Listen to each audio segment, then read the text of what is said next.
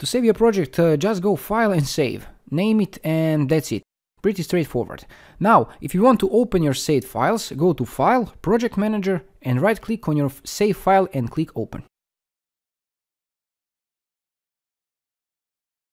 Now let's move our save file to another computer.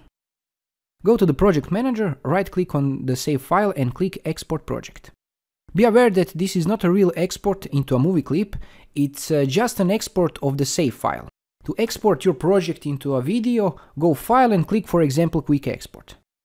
Now you can move project files between computers. But don't forget that this is just a save file. You also need to transfer your images or videos that you used in your project. Let me show you. If I remove video from my folder and try to open the project, the media will go red. All you need is to bring back the video or right-click on the media and select Relink Media. This will automatically find your media and add it to the project so you can continue to work where you stopped. So make sure to ship all your images and videos with the save file you want to move. And this is it, a quick video about how to save and move project files in Davinci Resolve. If you find this video helpful, let me know in the comments below. Thanks for watching and have a nice day.